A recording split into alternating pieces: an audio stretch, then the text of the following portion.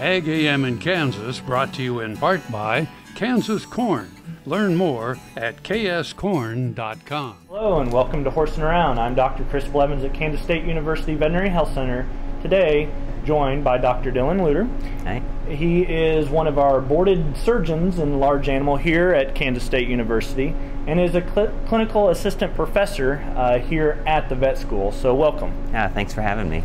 You know, probably a lot of times Dr. Lutter would be somebody that a lot of people would see during emergency services, and a lot of people say, well, I hope I don't get to see you, but it's sure nice to have you here. That's sure, yeah, I would say that a lot.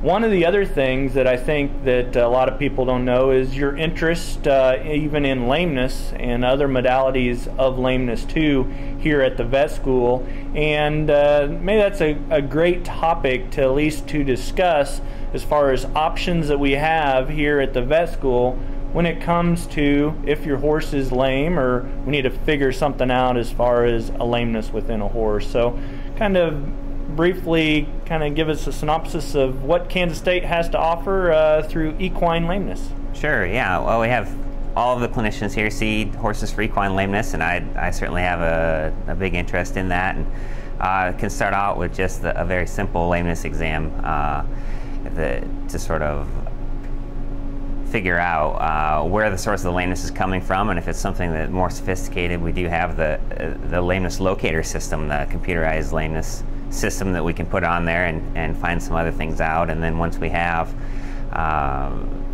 figured out which leg and what area of the leg it's coming from, we have a number of different modalities that we can go to. We are a brand new digital radiography unit that has wireless receivers, so that's always nice with not getting tangled up in that. We have a brand new ultrasound for getting excellent images of tendons and ligaments in those structures, and then most recently we have a new CT unit which we're standing in front of that we are developing the techniques for to use different contrast enhanced methods and CTing equine limbs to find various problems that would cause lameness. So, and I think that some owners, they don't actually realize that very similar things that they use in the human realm for any orthopedic aspect, we are developing and using it more in our other species, including the horse.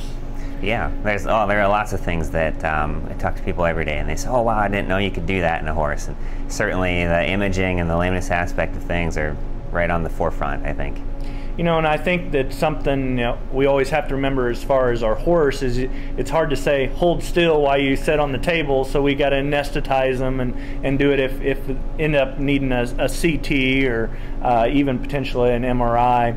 And that's something else maybe to just mention. What are some things on the forefront of things that's going to be added here at Kansas State Veterinary Health Center? Yeah, well, we're very excited. Of course, we have the Equine Performance Testing Center that we've been discussing the last several years, and that's finally going to be come to fruition and get built. And then we also have a brand new MRI. We're updating our MRI facilities so that we can offer those to our equine clients, and hopefully within the next year that will be available. So lots of exciting things. Yeah, cool. Well, I sure appreciate Dr. Lutter just discussing all the different modalities that we have here at the vet school. It is exciting, and if owners would like to know more information about here or Dr. Lutter or anything that we have to offer for horses, just give us a call here at Kansas State University Veterinary Health Center, and we'll sure be happy to entertain any questions or concerns you may have on your horse.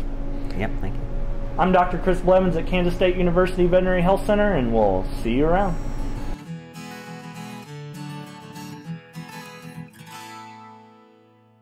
Kansas Farm Bureau, the voice of agriculture, represents grassroots agriculture. The state's largest and most powerful farm organization stands up for its members through leadership development, agriculture education, legal defense, environmental advocacy, farm safety, and risk management. Members also enjoy money-saving benefits. To join our organization today or to learn more, go to www.kfb.org